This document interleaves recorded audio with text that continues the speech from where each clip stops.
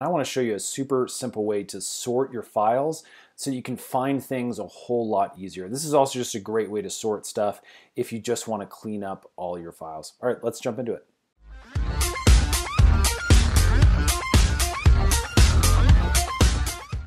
Okay, so as you can see, I've got my downloads folder open, and I've got just a ton of files in here. Some of them are random that we need to just delete.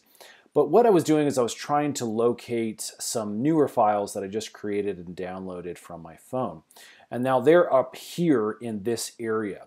But the way I was able to find these was I went up here to the top area.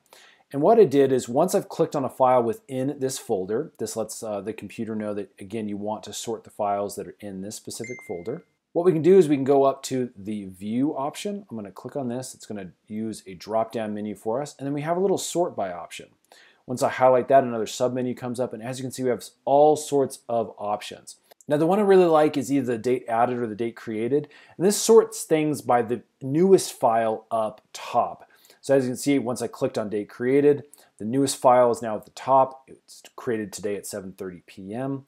And that allows me to find things really, really quickly. You can also sort these by name if for some reason that is better for you. If I click on name, you can see that now we have it sorted this way in a way that is able to show numbers first and then obviously ABC from there on out.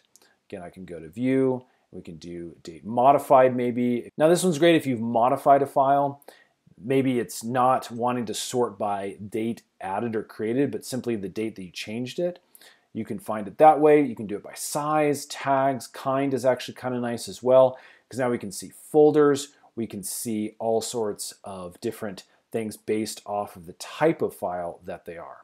Again, I'm going to go back to view and I'm going to click date created here so I can grab my files to edit. That's it, friends. I hope that this video makes life just a little bit easier for you. Remember to subscribe because we're making a ton more of these little Mac videos, and hit that thumbs up button if this has helped. All right, friends, we'll see you again on the next one.